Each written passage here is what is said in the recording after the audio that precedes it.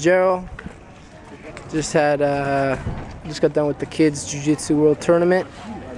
Thoughts and reflections. I'll get you out of the sun, so we're not looking in the sun. It's a good tournament. Nice to have like a small team. Yeah. Traveling. Rather than individual. Yeah. It's nice having a team here, and we got to kind of hang out together for a little bit before the tournament. I think it helps. Yeah. With how you kind of keeps you loose. Yeah. And still focused at the same time. That's awesome.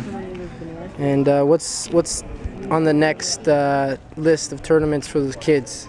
I think the U.S. Open is coming up.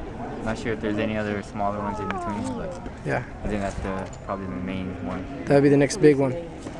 Thanks, Coach.